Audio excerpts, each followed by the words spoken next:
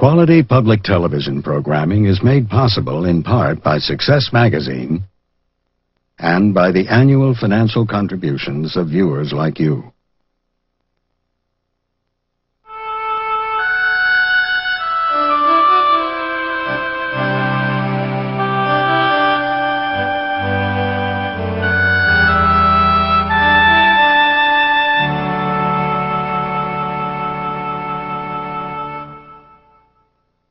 Hello, I'm Ephraim Zimbalist Jr.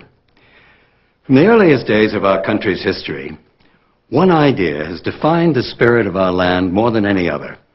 This idea, the American dream, has compelled countless millions to pursue it.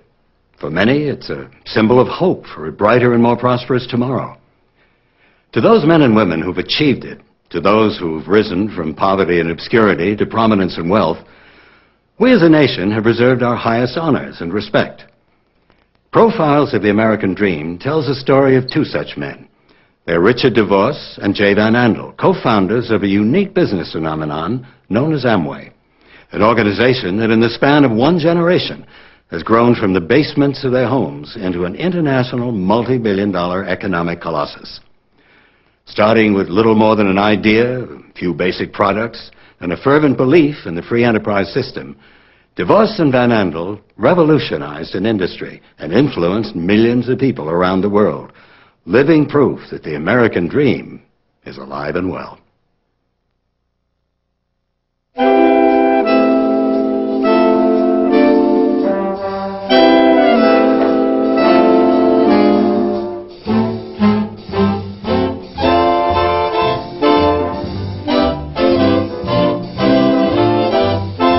Starting as two young veterans in a small town in Michigan, Ada, they really have created an empire that extends all around the world. You know, the sun never sets on their business.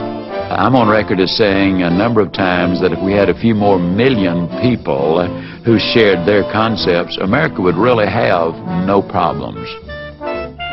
I have to say, I don't think there's an organization like Amway to command my respect and affection and esteem.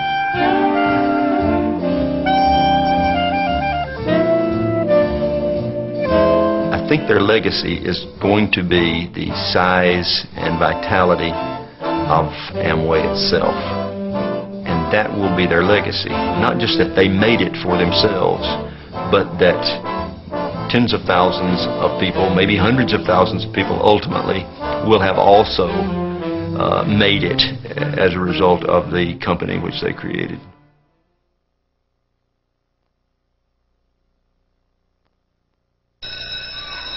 Attending high school together in Grand Rapids, Michigan in 1940, the two young men had many things in common.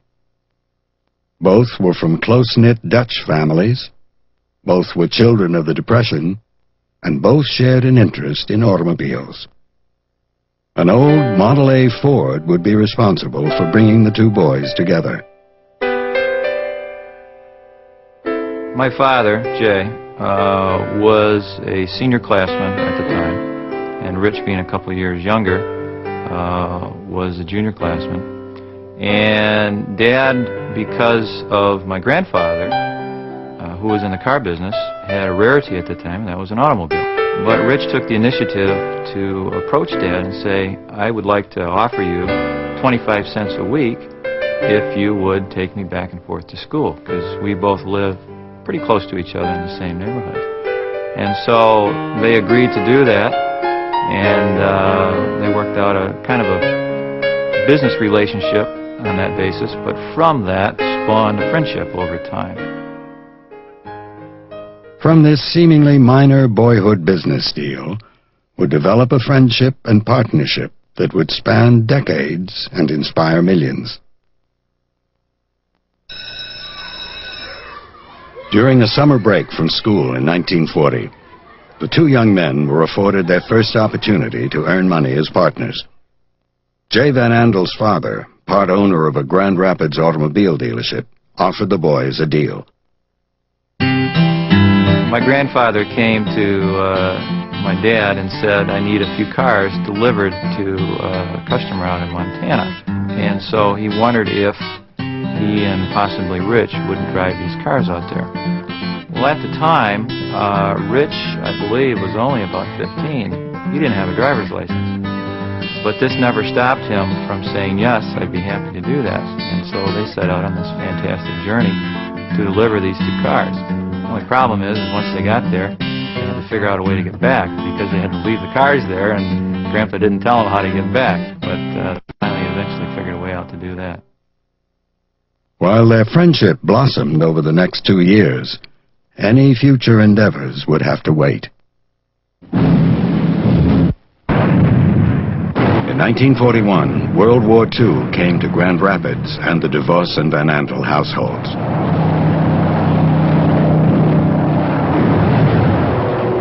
Before leaving for the service, the two young friends made a vow to go into some sort of business together once the war was over.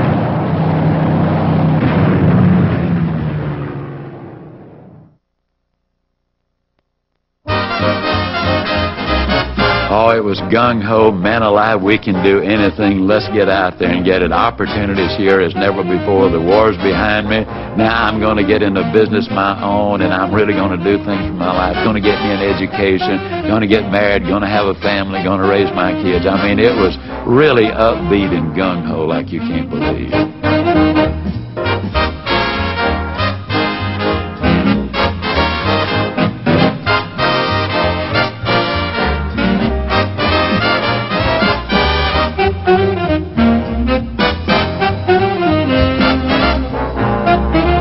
Following victory in the war, Van Andel, 2 years older than DeVos, was the first to be discharged.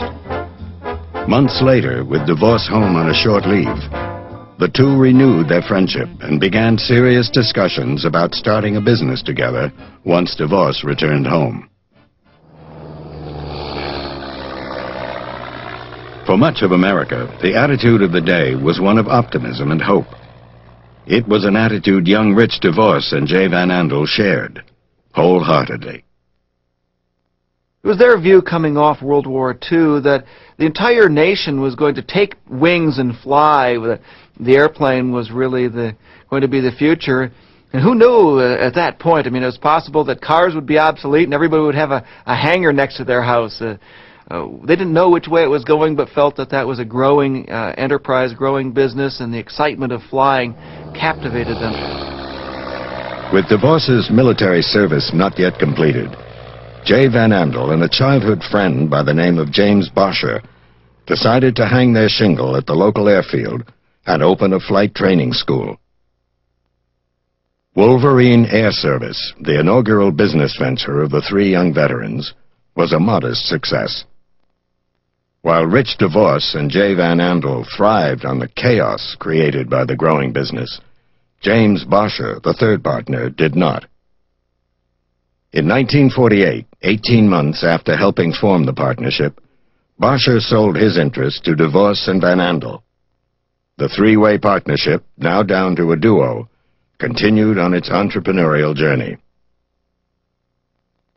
Well, as part of the Dutch tradition, the Dutch work ethic says idle hands are the devil's workplace, and so you've got to continue to find opportunities to work. Well, the airplane business at that time, teaching airplane flying, was a daytime job. So they said, well, there's an evening opportunity here. We've got some more chance to work at night. So they had seen out in their traveling out in the West, the so-called drive-in restaurant, which was a brand new idea in Grand Rapids. So they opened, I think, the first drive-in restaurant in Grand Rapids called Riverside Drive-In Restaurant. It's a brand new concept that they worked at night. So they're flying during the day and flipping burgers at night. Though this expansion was a success, the duo quickly decided the restaurant business was not to be their ticket to wealth and fame. My father said that he'd been in the restaurant business once and he never wanted to go back in it again. He said it was a lousy business because everybody got hungry at the same time, and that was the problem.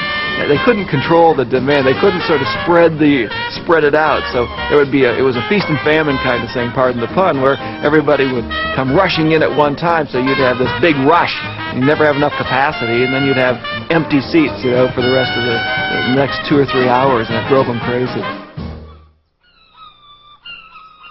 Growing somewhat restless, DeVos and Van Andel set out to find something new. This new venture, they reasoned, would have to be challenging, adventurous, and considerably less confining than a drive-in restaurant. I think by this time, the parents of both Dad and Rich had probably figured out that these kids were a little adventurous. And so when they came in and told them, we're going to buy a boat and we're going to sail around the world, I'm sure they probably nodded their heads and said, yeah, that's nice, okay, we'll go ahead and do that. And never really taking them serious probably at first that they were actually going to do that. But being the types of individuals that they are, they were dead set on doing it, and they did it. The only problem is they didn't know how to sail. They got thoroughly lost. My father says he used to lay awake all night worrying about how he was going to get the boat away from the dock in the morning, and he'd worry all day about how they were going to safely get the boat into the dock at night. They knew so little of what to do. They just cut the line and on their way. They apparently crushed dinghies. They hit walls. They did a lot of amazing stuff as they gradually learned the process. In March of 1949, however, their luck was about to change. I remember it was 2:30 in the morning when we started to take on a lot of water, and that's about that same time we sighted some lights. Remember, we held up the red railroad flares and gave an SOS on a flashlight, and then the Annabelle lights turned and came to our rescue. Of course, that first ship went by before the Annabelle lights stopped, and when the second one stopped, we were mighty glad, you remember? Oh, boy. And then I remember they first tried to save our boat, tried to get the water out of it, but this proved impossible, so we had to undergo the sad experience of letting it sink and watching it go down. Then we went on that boat to Puerto Rico. Yeah, and from there on, of course, we continued our adventure as we went on down through South America and spent some 3 or 4 months yet covering all of South America. Without missing a beat, the two returned to Grand Rapids 12 months after beginning, right on schedule. Though unaware at the time, young Rich DeVos and Jay Van Andel were about to meet their future, face to face.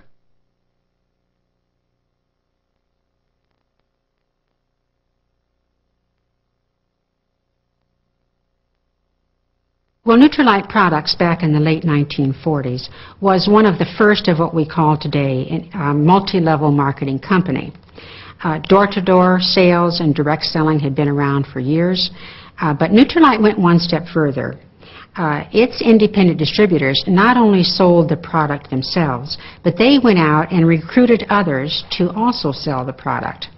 The sponsor for helping to train and motivate these new recruits would then be able to have a commission on the sales that are generated by the people in his group. Now, back then, this system was relatively unheard of, but today we all recognize the fact that this is a very credible and legitimate form of marketing and distribution. The Nutrilite Company had been founded in the early 1930s by a Mr. Carl Renborg, a biochemist, who, while studying in China in the 1920s, had developed several unique theories on nutrition. Well, Carl Renborg was my father, and he started Nutrilite Products in 1934, and he began to conceive of a supplement or something that could be added back into the diet that would bring the diet back into balance and would help then strengthen people's nutritional status and thereby help them to prevent disease rather than to cure it.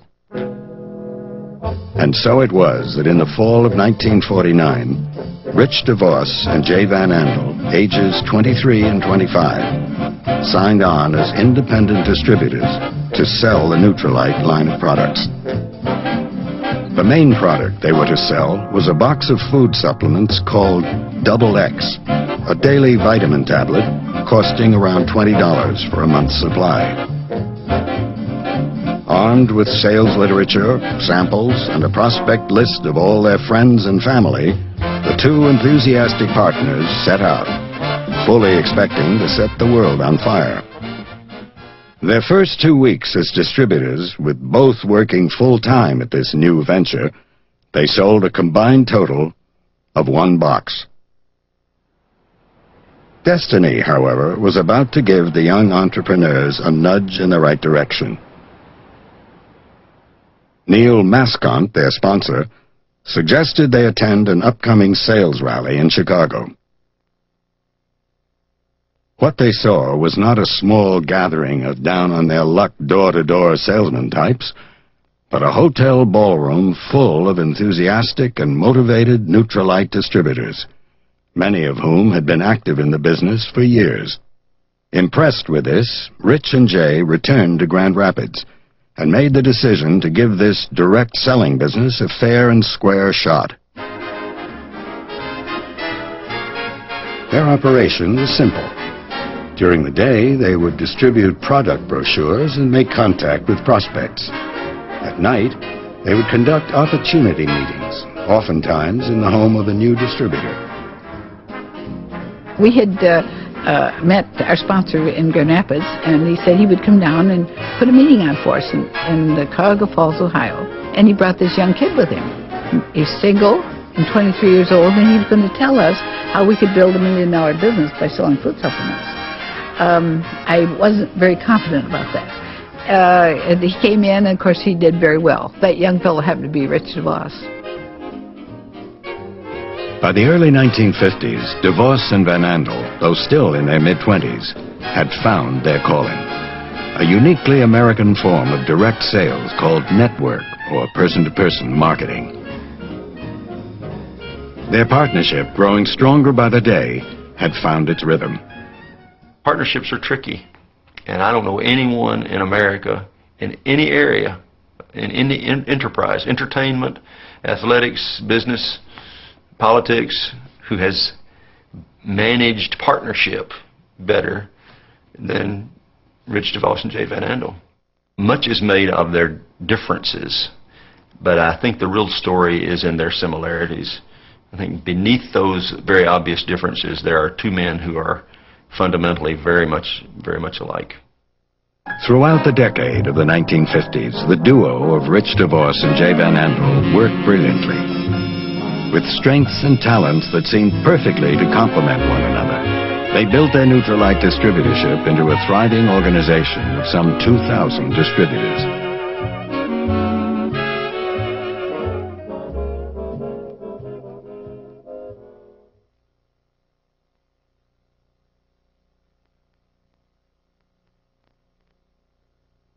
While the DeVos-Van Andel partnership was operating smoothly and efficiently, large-scale problems had begun to surface at the Nutrilite Products headquarters, which was actually 2 separate corporations. These 2 corporations worked together without incident for several years.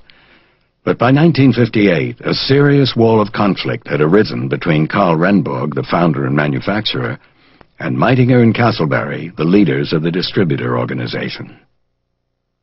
Throughout 1958, Jay Van Andel and Rich DeVos, by now well known and respected by both feuding management camps, traveled to the home office in California several times, seeking to moderate between the 2 warring factions. But it was too late.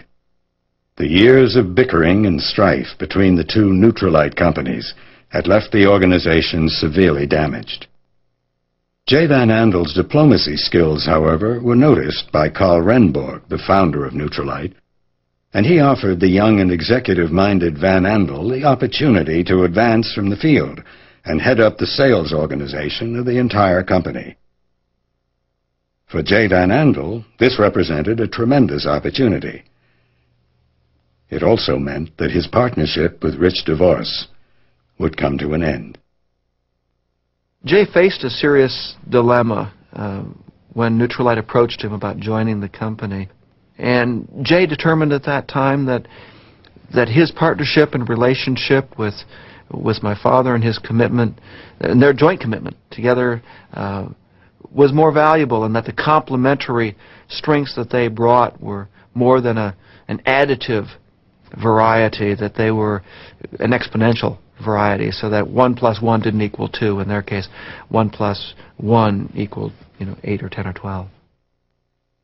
With this decision out of the way, the two partners, along with a handful of the leading Nutrilite distributors they had sponsored, decided that drastic measures were needed to address the still unresolved feuding at the Nutrilite headquarters.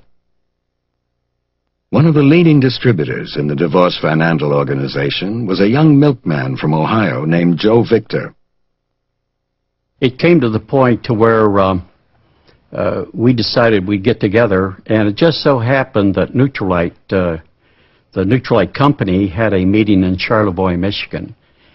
And there were several of us there, and there were probably 6 or 7 of us that stayed up a good part of the evening, good part of the night, really, and talked about our future. And at that time, we decided, well, we'd do something. We'd make a stand. So we formed what we called the American Way Association. What they didn't know was that something big was about to be born. Without fanfare or ceremony, the two young men, to whom hundreds of distributors were looking for leadership, quietly and officially organized their new company in the basement of J. Van Andel's home. The name of this new company, derived from the name of the loose-knit association they had formed 1 year earlier, was simply to be called Amway. After we formed the American Way Association, we started looking around for a product. I remember Jay and Rich come up with a car wash, and it didn't really seem to have the merit, so we kind of tossed that aside. And one of the fellows in my area, he was an insurance guy. He was a debit man, and he knew what was going on because I had sponsored him. So he came to me this one day and he said, you guys are looking for a product. And I said, yeah. He said, I'm going to bring one over to you. He said, it's called Frisk. And I said, what is it? And he said, well, you keep talking about a concentrate in Nutrilite, and so this is a concentrate of a concentrated cleaner. We found that in Akron, Ohio, and called up Jay to say, well, I think we found a product you like. Would you like to come down to Akron? And he said, well, he didn't think he and Rich had time. So Fred and Joe Victor said, well, we'll come as far as Toledo, and you meet us there. And so we brought the mason jar half full of this yellow substance.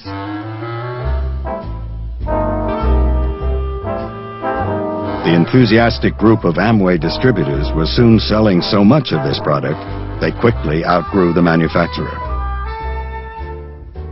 DeVos and Van Andel then bought out the formula and renamed the product Liquid Organic Cleaner, LOC for short. DeVos and Van Andel soon added other products to the line. Some were winners, and some were not. One product that sold well from the start was a concentrated laundry detergent called SA8. It, along with LOC, would become the first nationally marketed biodegradable cleaning products in the United States. Amway has always had a knack for being right on the front edge of larger issues. A case in point is the environmental issue in the 60s. Just at the time that people began to be really concerned about the impact of products and consumer goods on the environment, DeVos and Van Andel came along with products like LOC and SA8, which anticipated that concern and responded to it. And their timing was perfect. And in fact, I think probably, if you'll permit me a little idealism here, I think their motives were right too. I think they really were concerned about the environment, and they believed that that would sell, that the customer would pay for that concern. Because most of the independent distributors who sold the product line had never seen the company headquarters in Michigan, DeVos and Van Andel created a traveling promotion that would take the company directly to the distributors. As the Amway showcase bus traveled the country, DeVos and Van Andel's enthusiastic distributor force began to spread its dual message of free enterprise and patriotism. And Middle America seemed ready to listen.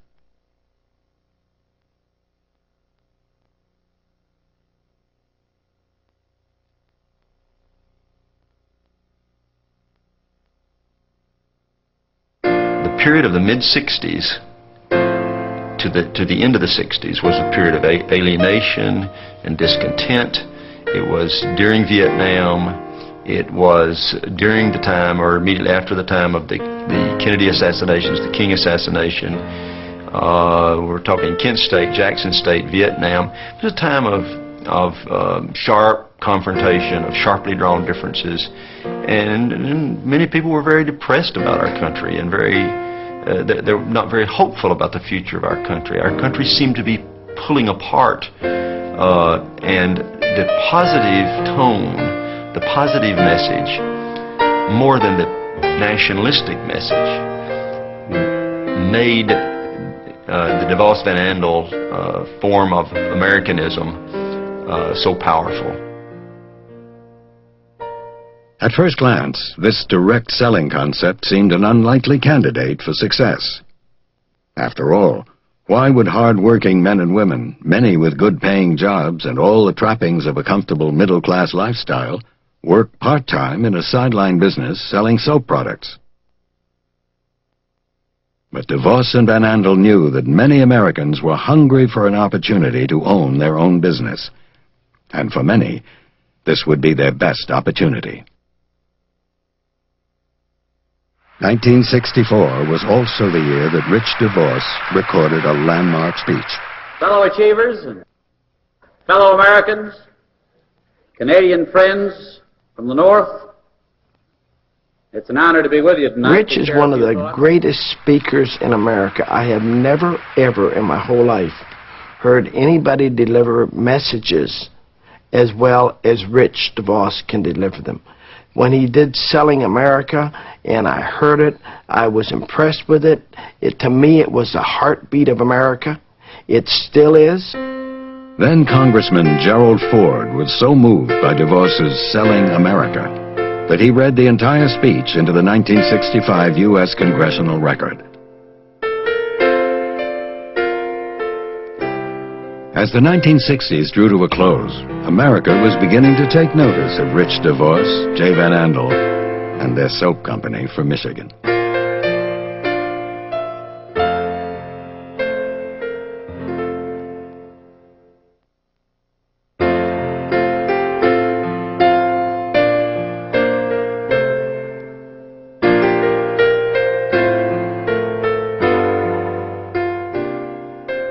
By 1970, just 11 years after the humble beginnings from their basements, DeVos and Van Andel's Amway had surpassed $100 million in annual sales.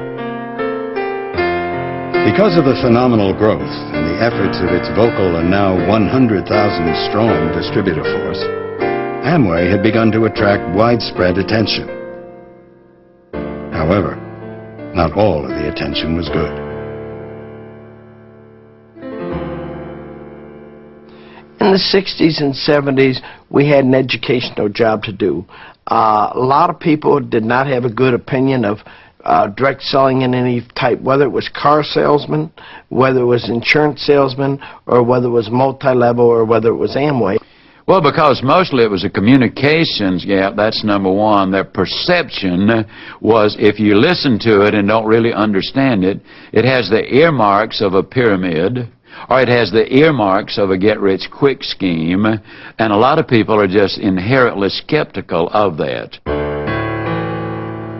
Fueling the controversy were several less-than-honest companies that had sprung up in the 1960s and 1970s. Right around that time, there seemed to be the subject of the day was the so-called pyramid idea, and there was a guy named Glenn Turner and a couple of other people that had made the headlines of selling garagefuls of things to people and paying big fees to see if you could find another guy to buy a garage full, and so there were a lot of newspaper articles about that kind of stuff. Well, those weren't businesses. In my opinion, those were just schemes, and there are always schemes in this world for people that want to make money without working. Although DeVos and Van Andel succeeded in distinguishing Amway from these fraudulent operations, it wasn't long before the company's public image took another blow. National headlines in the spring of 1975 announced that the Federal Trade Commission had begun to scrutinize Amway's practices. In May of 1979, after nearly 5 years of investigations, the FTC closed the matter and released its opinion. It's interesting. I think it was somewhere around 1980 when the FTC investigation was finally completed, and yet in around 75, I don't think Amway was doing more than $300 or $400 million worth of sales worldwide. And by the conclusion of the investigation, 5 years later, with nonstop headlines about Amway's investigation, you know, as a illegal this and illegal that, our sales reached $1 billion for the first time in our history, the same year that the FTC basically said that we were indeed not only legitimate, but a very remarkable business opportunity. By the end of the 1970s, DeVos and Van Andel's vision, by now a bona fide movement, had begun to spread around the world.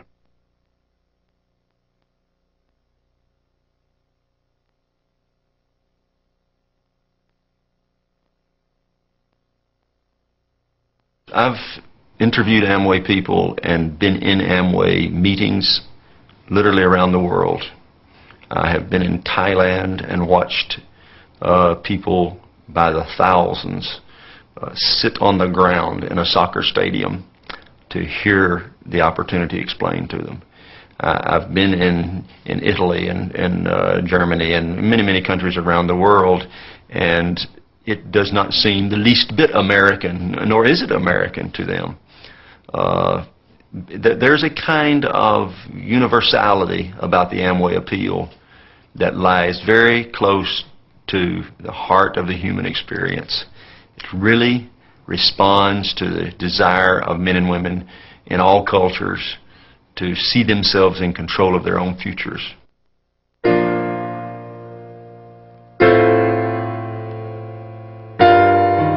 In 1959, as DeVos and Van Andel formulated the concept for their new company, nearly everything about it was decidedly American.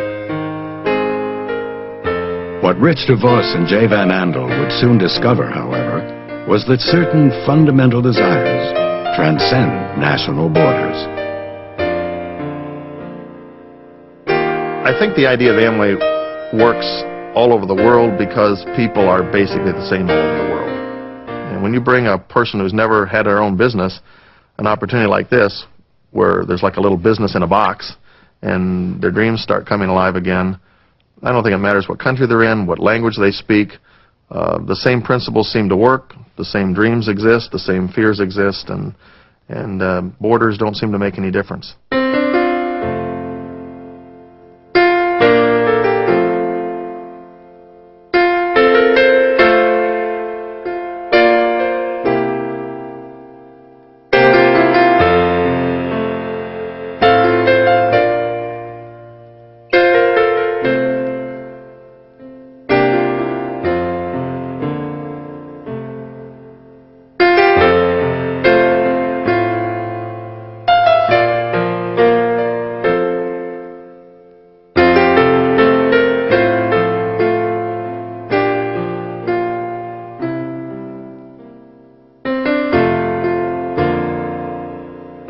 I don't believe that history will remember them simply as two men who started with nothing and became fabulously wealthy, although that's obviously true. But many men have done that. I think their legacy is going to be the size and vitality of Amway itself. And that will be their legacy. Not just that they made it for themselves, but that tens of thousands of people, maybe hundreds of thousands of people ultimately will have also made it as a result of the company which they created. By the time Rich DeVos and J. Van Andel stepped back from active management of the company in the early 1990s, they were listed among the wealthiest men in the world. The fledgling Amway Corporation, started in the basements of their homes in 1959, had grown into an international multi-billion-dollar economic empire and one of the world's largest direct selling companies. DeVos and Van Andel's belief in the free enterprise system and their offer of opportunity was now shared by an enthusiastic army of several million independent Amway distributors in some 60 countries and territories around the world. These two young veterans who returned from World War II with little more than a dream of owning their own business, surely not even they could have imagined what they would set in motion with the sale of that first small box of Nutrilite so many years ago. For Profiles of the American Dream, I'm Ephraim Zimbalist, Jr.